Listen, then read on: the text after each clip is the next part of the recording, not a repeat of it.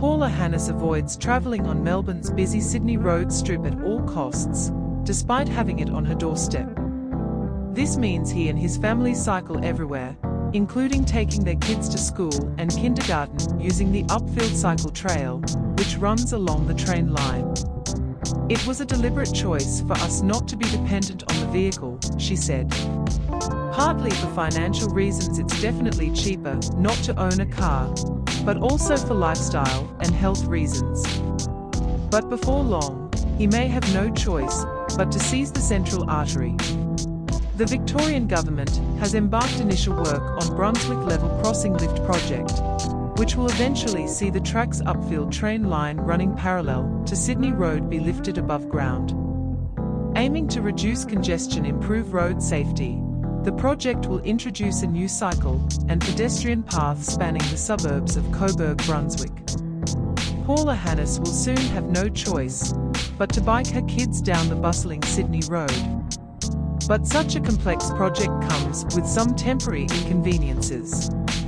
As construction accelerates, Anstey, Brunswick and dual train stations and the cycle path that passes by will likely have to close for years. This will leave Ms. Hannes and hundreds of other cyclists who rely on the bypass every day with few options but to return to the hustle and bustle of Sydney Road.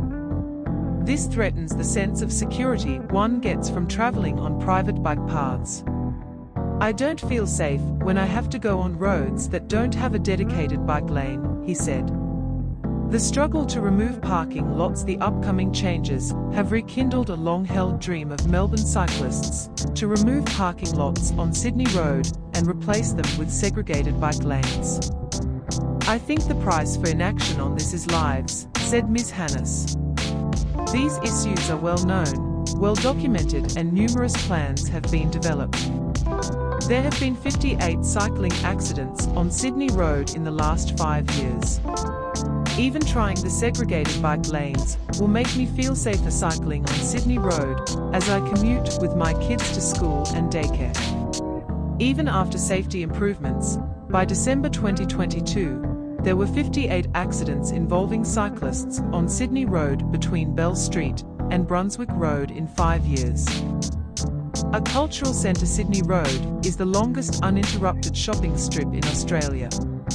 But there are also those who want to see the car parks preserved.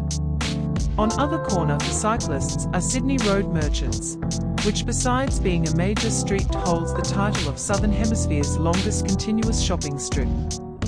Every day, crazy retail shops, bridal fashion and specialty supermarkets give way to a bustling nightlife here when darkness falls. A combination not found anywhere else in Melbourne, meaning people are drawn to the lane from all other parts of the city. Tony Koga knows this very well. He estimates that 98 or 99% of his clients need parking to visit the event centre for weddings.